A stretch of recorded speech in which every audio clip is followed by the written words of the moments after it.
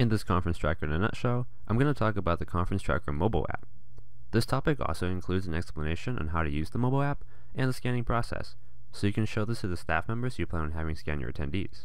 You can also show this to your close friends and family members who don't use conference tracker. I try to reach a broad audience. Anyway, I'm going to try to make this video as comprehensive as possible, but I always recommend that you schedule an operator training session with whoever your conference tracker representative is. They'll be able to meet with you and your staff to give you a more thorough explanation as well as answer any questions you may have about the entire process. To get started, you're going to have to start from the website. First, click here on Operators. The operator role allows users to log into the conference tracker app and scan attendees.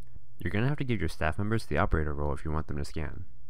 But wait, Tuan, what if I have a lot of staff members? I don't want to make accounts for all of them. And you're right, it's a lot of work. Also, it's easier to be lazy, so that's why I always recommend making one universal operator for all your staff members.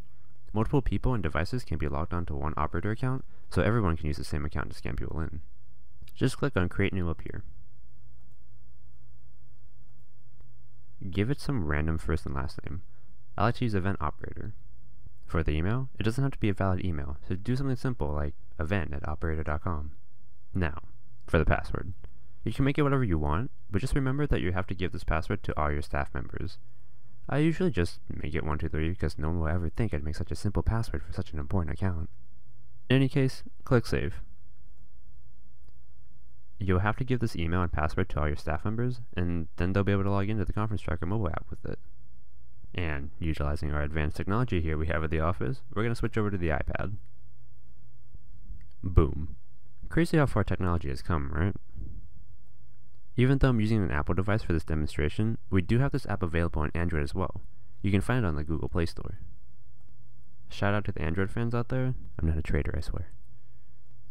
Anyway, go ahead and go to the App Store. Look up Conference Tracker. It'll be this blue app with a paw print in the middle of it. Do not mistake it for the green app with the paw print, or the orange one. You want the blue one. That's specifically called Conference Tracker. Go ahead and download it. Once it's downloaded, open it up. You'll come to the login screen. Log in using the operator account you just made. If you're the admin of the account, you can also log in using the same account you used to log into the website with.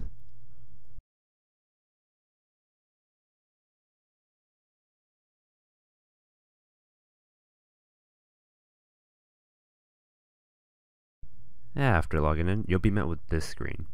These are your rooms. Hopefully you have already uploaded your sessions into the account. The app automatically chooses the correct session to start scanning into based on the room it's in and what time it is. So from here, choose the room with the session you want to scan into. I've created a test room with a test session, so I'll be choosing this room. After you choose the room, you go to what I will refer to as the main screen. You'll see the logo of your conference at the top, and below that you'll see what room you're currently in. Below that you'll see the next scheduled session. Since we're currently in the middle of a session, you'll see that session there. Like I said, our app will automatically choose whatever session is signed into based on the room you're in and the current time. The first option you'll see is the scan option. Tap on that and it'll take you to the camera. You might get a prompt asking for access to the camera, and allow it if you see that. Scanning is as simple as pointing the camera with the QR code. You'll know when the scan went through because the device will beep and the word signed in will appear. Not very subtle, hard to miss. The scanning itself is pretty smooth and fast, so you can just keep pointing your camera at the upcoming QR codes to keep the line going. You'll also notice this green in arrow at the bottom of the camera.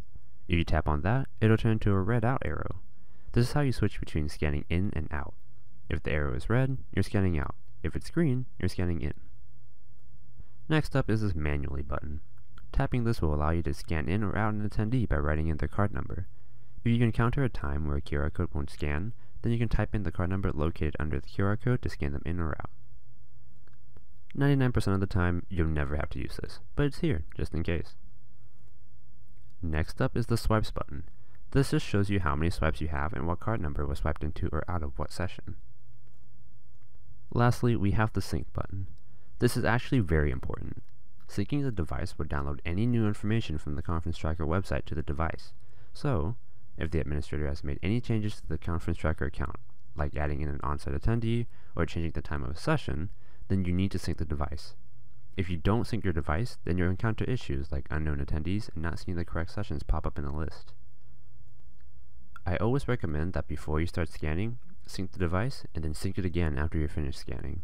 Syncing should only take a few seconds, so it shouldn't stop the flow of attendees. Also, you're going to need to be connected to Wi-Fi for syncing to work. Alright, if you tap on this top left icon, you open up the additional menu. You'll get most of the same options that are already present in the main screen, but I want to direct your attention to the two most important ones.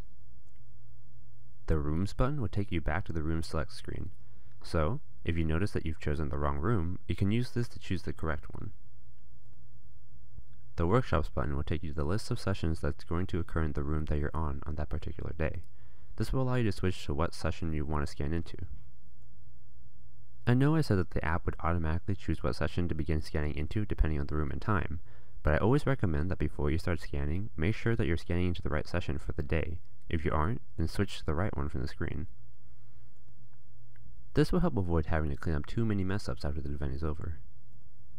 And the last thing I want to go over is the settings. Android users, you'll probably see the settings options from the additional menu, but Apple users, you're going to need to go to your settings app. Just scroll all the way down to the bottom until you see Tracker. These are your app settings.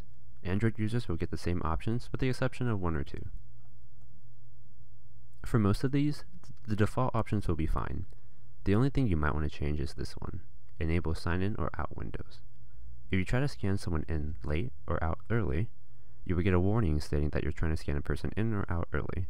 You can still choose to scan them in, but if there are a lot of attendees waiting to be scanned in, then this prompt might become annoying. You can choose to turn it off with this option.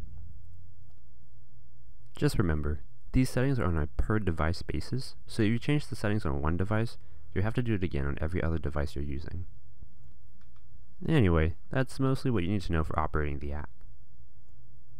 I know this video is longer than usual, so I hope I didn't bore you too much. The next step in the process will be cleaning up your attendance logs, so you can find that video next in the Conference Tracker in a Nutshell playlist, or find the link in the description. And as always, if you have any questions, please feel free to email me at conftrack@engineerica.com, and I'll answer, as long as I don't somehow get food poisoning again. Have a good one.